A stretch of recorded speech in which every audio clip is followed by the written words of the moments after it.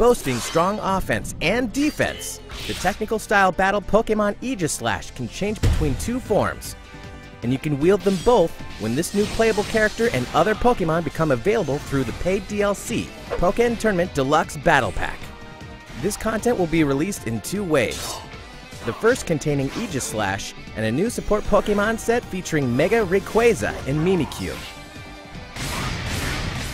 The second wave includes the new battle Pokemon Blastoise and a new support Pokemon set featuring Mew and Celebi. The battle pack will also include avatar items and more. With these new Pokemon joining the fray, the battle is just getting started. Wave 1 will be available January 31st, and the entire Pokkén Tournament Deluxe Battle Pack is available for purchase now.